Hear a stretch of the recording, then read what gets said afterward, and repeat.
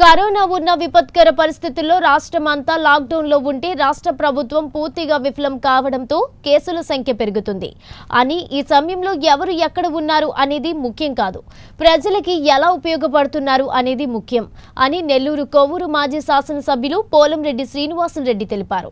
ఇటువంటి సమయంలో సామాన్య ప్రజలకి ఏ విధమైన సహకారం ప్రభుత్వం వైపు నుంచి జరగాలో తెలుపుతూ ప్రభుత్వం వెంటనే వాటిని పరిష్కరించాలని మాజీ శాసనసభ్యులు పోలంరెడ్డి శ్రీనివాసరెడ్డి డిమాండ్ చేశారు. రాష్ట్ర ప్రభుత్వం కూడా ఆలోచన చేయాలి. పేదల పక్షాన 30 రోజుల పాటు పనులు లేక అల్లాడిపోతా ఉన్నారు. ఇళ్లలో నుంచి బయటకు రావడం లేదు. లాక్డౌన్ ప్రకటించాం. ఈ పరిస్థితుల్లో ఎవరు కూడా పనులు లేకుండా అనేక రకాలుగా ఇబ్బందులు పడుతున్నటువంటి పరిస్థితుల్లో ప్రతి కుటుంబానికి 5,000 రూపాయలు ఇవ్వాలని మేము డిమాండ్ చేస్తా ఉన్నాం. దీంతోపాటు గత తెలుగుదేశం ప్రభుత్వంలో ఆనాడు అన్నా క్యాంటీన్లు ప్రారంభించాం. పేదవాడికి 5 రూపాయలకి అన్నం పెట్టి పేదవాడి పచ్చని ప్రభుత్వం పనిచేయాలని ఆనాడు ప్రయత్నం చేశాం. మరి ఈ ప్రభుత్వం వచ్చిన వెంటనే అన్నా క్యాంటీన్లన్నీ రద్దు చేసి పేదవాడు కడుపు కొట్టేటువంటి ప్రయత్నం చేయడం జరిగిందని నేను గుర్తు చేస్తూ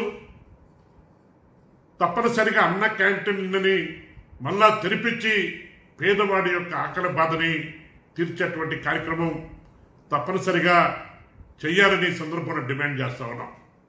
ఇదే కాదు, ఈరోజు మరి రైతులకు సంబంధించినటువంటి పంటలు పండించేటువంటి విషయంలో రైతులు పండించినటువంటి పంటలన్నీ ప్రభుత్వమే కొనుగోలు చేసేటువంటి కార్యక్రమం చేయాలి. ఈనాడు రైతులు అనేక విధాలుగా నష్టపోతూ ఉన్నారు. నష్టపోతున్నటువంటి రైతులకి అన్ని విధాలుగా ఆదుకునేటువంటి కార్యక్రమంలో ప్రభుత్వం ముందుండి రైతులకు ఒక భరోసాను కల్పించి ఒక ఆత్మస్థైర్యాన్ని కల్పించి ఆ దిశగా ఈ ప్రభుత్వం ముందుకు పోవాలని, రైతులకు గిట్టుబాటు ధర కల్పించేటువంటి విషయంలో కానీ ధాన్యం కొనుగోలు చేసేటువంటి విషయంలో కానీ ఈ ప్రభుత్వం అన్ని విధాలుగా రైతులకు సహాయం అందించాలని ఈ సందర్భంలో నేను డిమాండ్ చేస్తా ఉన్నాను. ఇదే కాదు, ఈరోజు మనం చూసినప్పుడు గత 15 రోజుల క్రితం అకాల వర్షాలు వచ్చినాయి, పెద్ద ఎత్తున గాలులు వచ్చినాయి, ఉద్యానవన పంటలు దారుణంగా నష్టపోయినటువంటి పరిస్థితి, కూరగాయల తోటలు దారుణంగా నష్టపోయేటువంటి పరిస్థితి.